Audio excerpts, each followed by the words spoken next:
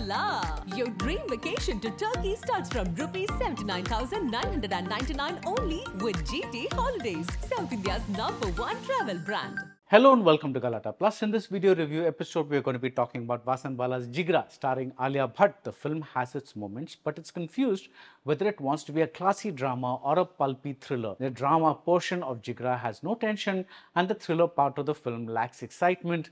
The movie moves with mechanical efficiency and very little feels inspired. The rest of this review may contain spoilers, so now, Vasan Bala's first big film was Mard Ko Dard Nahi Hota, and it was an affectionate, beautifully made homage to our movies and our movie memories. It was a superhero saga styled through the gaze of the Hindi cinema pot boiler. The film channeled an older era of movie making and made it palatable to a hip multiplex audience. A similar playful vibe was found in Vasan's second film. This time, a retro noir flavor was styled through the gaze of the Hindi cinema pot boiler. The very title, Monica Oh My Darling, came from older Hindi cinema. Many filmmakers want to make the audience have a lot of fun. Vasan wants that, sure, but he also wants to have a lot of fun himself while making his movies, especially while writing them. If the Radhika Madan character from Mard Ko Dard made an appearance in Monica, the line "Do I look sad?" from Monica makes an appearance in Vasan's new film, Jigra. The person asking this question is Satya, played by Alia Bhatt. She is an Indian in a fictional Far Eastern country, and her mission is to save her kid brother Ankur, played by Vedang Raina. He is not asked to do much, and that much he does well. The plot is a gender reversal of Mahesh Bhatt's Gumrah, where the heroine was imprisoned in a Far Eastern country for possessing drugs and is saved by the hero. It is always fun to see how Alia will decide to do a role. Here she plays Satya like a robot. The only time an emotional side emerges is when she's with Ankur, and much later when she befriends another Indian in this strange country. As this fellow Indian Manoj Pawar makes another strong case that he should be cast in just about every possible Hindi movie. There's a scene in prison where Satya is gasping for breath and she tells a guard, "Ankur is my brother's name." Alia works the shortness of breath into that line reading in an utterly natural way that proves that she's probably incapable of giving a soulless or boring performance. For the most part, Vasan does away with character building and motivation and such things that are traditionally considered important in a narrative. Everything is already there. In other words, we enter a world where the characters are already this way. There are no transformative arcs in store.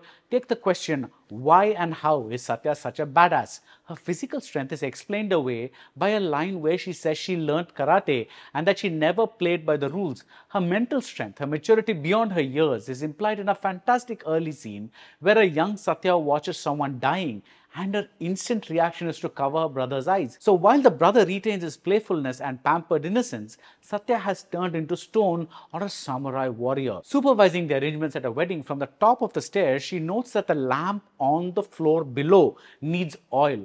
Her focus on the task at hand is that sharp. Look at the way the shot is set up. Satya comes off like Alfred Hitchcock's camera in the key scene in Notorious. Having received no love herself, Satya lavishes all her emotions on her brother.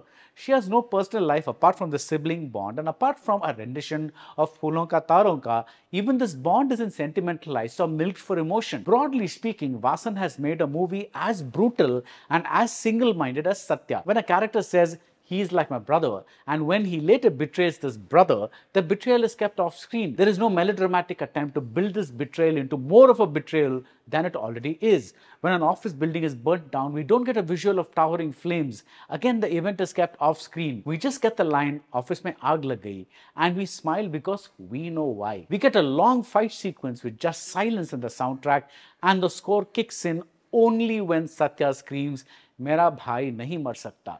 The score knows Satya well. Clearly a lot of love, a lot of thought has gone to Jigra, but the film is defeated by two things. One, the basic material is kitsch, and all these touches keep trying to class up a story that cannot be classed up. All these touches are more appropriate for a drama, and indeed a lot of Jigra seems confused whether it wants to be a drama or a pulpy prison break thriller. The kind where someone says, "That jail is impenetrable," and we laugh because we know there is no such thing as an impenetrable jail in a jailbreak movie. The film finally falls in a no man's land. At least the drama portions work as individual bits here and there, but the thriller bits are completely generic. The drama portion of Jigra has no tension, and the thriller part of the film lacks excitement. The movie moves with mechanical efficiency, and very little feels inspired. The second problem is due to the playful film references, beginning with Satya being labelled as a Bachchan-style heroine. My favorite cine geek touch when Jhuki Jhuki Si Nazar played at one point. It comes from a film directed by the father of this film's heroine. This is a fantastic subversion of the old trope where an Indian in a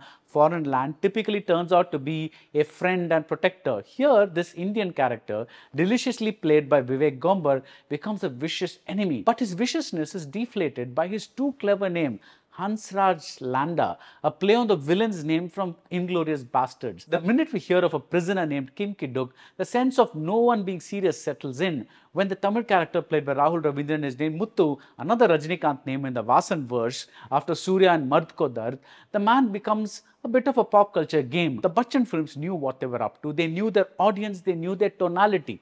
They stuck to that OTT zone. From the stunts to the emotions to the dialogues, everything was over the top. In Jigra, the classy serious bits cancel out the playful elements, and the pulp twists make it hard to care about the drama.